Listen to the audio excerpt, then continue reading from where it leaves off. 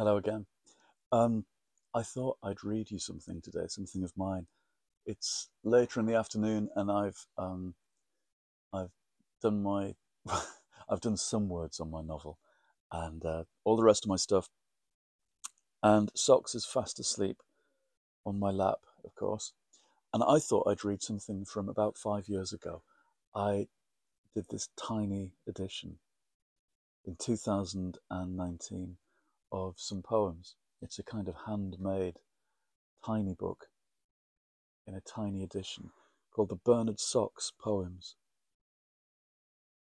with little drawings throughout. There was only about 100 copies of these, but I'm really proud of it. And it was the first time I had a book out that was all poems and pictures. I'll read some of them out. Okay, you listening, Socks? Z has twitched. Socks in the evening. Our guests are gone now, so I'm sitting still. While they were here, I listened to every word they said. A lot of it was dull. Someone ruffled up my hairdo, and I didn't mind that too much. Our guests are gone now, and so now it's just me and my boys, as the house settles down with creaking pipes. It must be time soon for a little bite, for something to crunch on. Our guests are gone, and the great heavy darkness comes down, all smelling of night, excitements, and the little door flaps, calling me out to play. But now our guests have gone, and the house is so comfy and warm. Socks in the morning. Me, thud, thud, thud, thud. Me. Pad, pad, pad, pad. Chew, chew, chew. I woke him up at 5, 6, and 7, just before it gets light. I know he hates to waste the day. Me. At 8, 9, 10, I call him again and race down the stairs. Me. Thud, thud, thud. Pad, pad, pad. Put our favourite record on. Get the day started. It's another day. They're doing another day for us. And you're getting to share it with me. Defending the realm. Did you see me? Did you hear me? I was yelling fit to burst. My tails flared up, look, in a fabulous, furious display. That wicked creature, that oh so demure and vicious neighbour of ours, what's he called? He's been round the bottom of our garden again, skulking fluffily and trying to be friends. I saw him off. Don't you worry. I hissed and howled, but I didn't get too close. Them fluffy, demure ones, they can go mental on you. Anyhow, I'm coming in now for dreamies.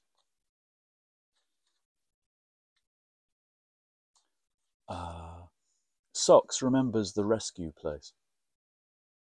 I belonged to a family of 7, all tall, strong boys, a solid wall of tuxedo muscle and fur, like a team of bouncers vying and nudging and butting heads. When the couple who took us as kittens split up and went their separate ways, they put us in the rescue place. We got divided, 3 twos and 1 who wasn't really close to anyone, 2 pairs that wouldn't be parted, who slept clasped in each other's big paws. Me and Felix, we weren't that close, but I was happier having company in the rescue place, as we waited for our new lives to come calling. The place was very crowded. I couldn't lie at full stretch, my legs ached. Those cells were made for smaller cats than us. At night, when the ladies went home, we'd howl and screech to let each other know we're still here, we're still together in the same place, the rescue place, the 7 black and white brothers. Some of the smaller, unfamiliar cats would climb and scramble through gaps, visiting all our small cells. Sometimes there was scuffle and spats. It was strange, exciting, coming and going a kind of place, and the months went by, and the months went by. I watched my brothers carried off one by one, pushing my nose against the window, trying to peer round to see who was taking them and where they were going, wondering and shouting and wondering out loud as the weeks went by and the weeks went by. When was it my turn, and what would happen then? There he is.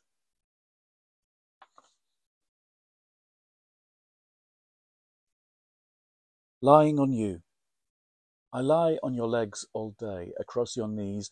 Don't move, don't budge an inch. Just worry about squashing me, staying awake, fretting that I've drowned in duvet. Just don't you dare budge an inch, or the cat alarm will go off.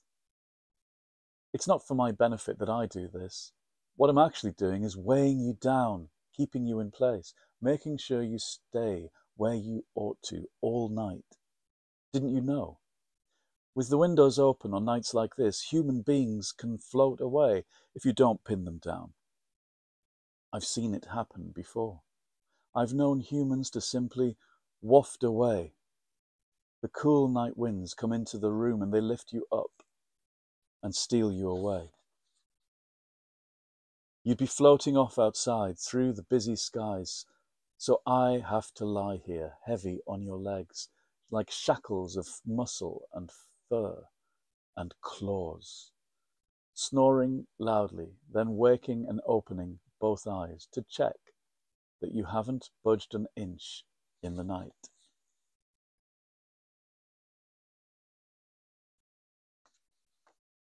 I'll not read the whole book, I'll skip a few. Socks and other cats. All the cats do La Passeggiata, like they have done for so many years, pulsing and flowing down the street. The kittens from down the end, Walter with his villainous moustache, Missy and Tony the killing machines, Fang delirious with flomping down and wriggling, always looking for love. Others from much further back and longer ago, long gone.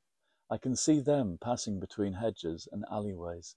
Three-legged Freddy with the matted fur, turning in circles, stinky and lost. Whisper the Siamese with the enormous voice. Smoky, who was huge and faded grey, the grandad under the chestnut trees, guarding us all and passing on law. Corky, who was lanky and gawky, Bessie, who had balls and was sly, and elderly Scooby, who takes the evening air carefully, watching Rowan hunting in brambles, while Momo dozes on her green bench. All of them pad through the new cherry blossom. Little Barry comes back briefly to yowl at the catmint and fall asleep in a pot. And there's Fester, of course, a nimble phantom, much smaller than me, Elvis snarl, scratchy paws. He's always in this house, looking out of these windows with me.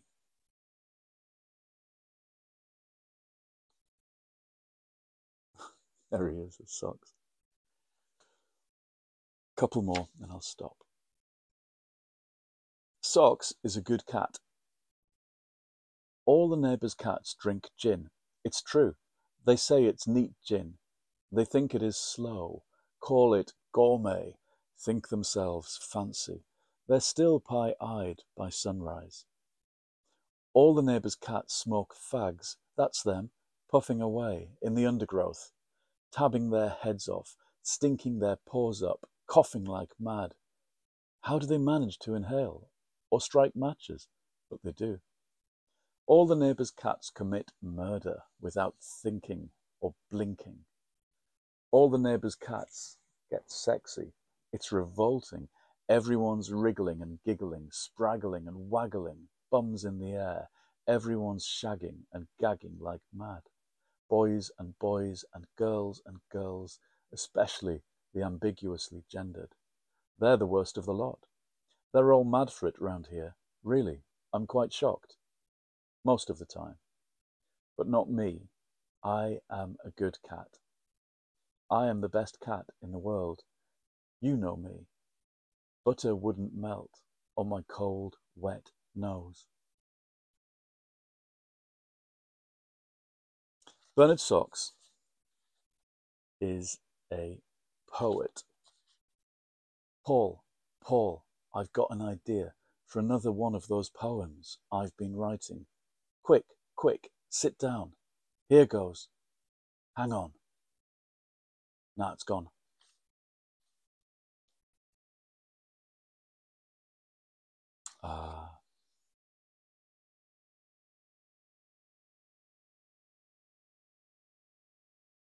Bernard Socks on Friday night. My favourite times go something like this. It's Friday night and nice enough to go out, if I feel like it, but mostly I'll stay indoors. I'll take a spot on lap after lap. I'll burrow myself into throws. I'll sit here, bumming up all the cushions. As they choose their sitcoms and their films and open their wine, I love to hear them laughing, and I try to get the jokes. Paul warms plates in the oven.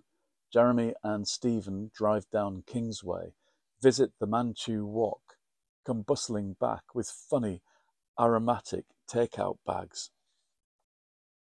I sit at a careful cat attention in the sweet and spicy kitchen, feet pressed together at the head of the queue, waiting for ducky titbits. Friday night with visitors, Stuart, Erica, Nick and Shirley, Johnny and Rylan, and maybe Cheeto, the dog. I'll perch on all their laps and curl up listening as the humans laugh at their endless shows, loving all the noise, till late on Friday night.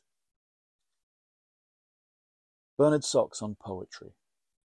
Bernard Socks responds to criticism. I'm lying on his side of the bed all day long. I'm deliberately shedding hair and licking my asshole. Absolutely furious. Jeremy didn't like my last poem as much, he said, as your previous work. Well, let it piss down all day. Let it piss on him smoking outside. What does he know anyway about poems? Bernard reflects on form and content. What I'm saying at the end of the day is that I'm a cat, and I guess that's the stuff I write about. It's gonna reflect cat-type concerns, catty kind of stuff. And you might think my world is a narrow place. I think it's huge. And you might think it doesn't touch on wider themes. It does. And you might think my appreciation of poetic form, rhythm, meter, etc. is rudimentary. Ha! But this is what you get when you ask the cat what he thinks. Bernard Socks on editing.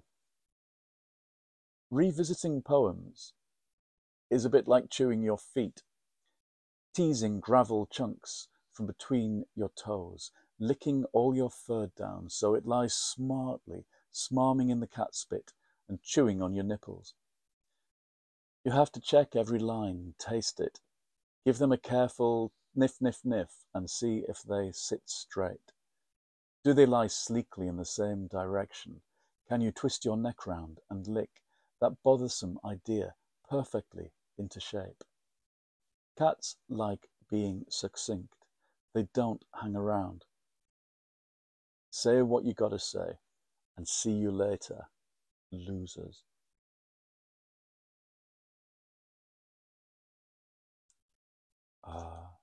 Final one, I'll skip to the end. Bernard Socks on humankind. Sleepy cat, are humans daft? Yep, humans are daft, all right. Humans are crazy. And there's the last drawing in the book. What do you think of that, Socks? Oh, he's not interested in the slightest. Oh, you're going to say hello to everyone. You're covering up the mic. He's not bothered at all. Anyway, oh, don't go, Socks. Oh, no.